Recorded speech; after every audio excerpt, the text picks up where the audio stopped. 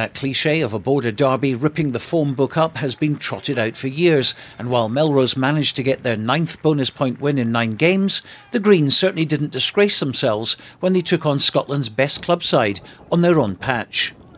That said, the Rose scored all their 4 tries in the first half, the first coming from a drive to the line, with Richard Ferguson getting the touchdown. Ali Weir's boot kept the Greens in contention, but tries from Murdo McAndrew and this from Fraser Thompson put some daylight between the two teams before Grant Shields scored the bonus point try and sent his team in at the break 24-6 up. If it was any consolation for Hawick, they won the second half 14-6, scoring 2 tries in the process, both by Gary Muir.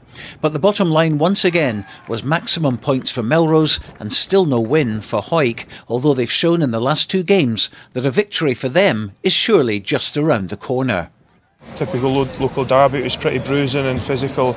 Don't get us wrong, there's a lot to work on, but there's certainly some positives there. We just need to put an 80-minute performance in and we're not far away. We've got some special players in this group. It's as strong a Melrose side as I've ever played in, and no, it's very happy it's going so well.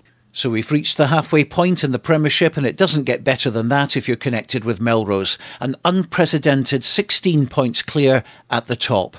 In National 1, Gala were 24 points up at home to Stewart's Melville, but somehow found a way to lose at Netherdale in the shock of the day.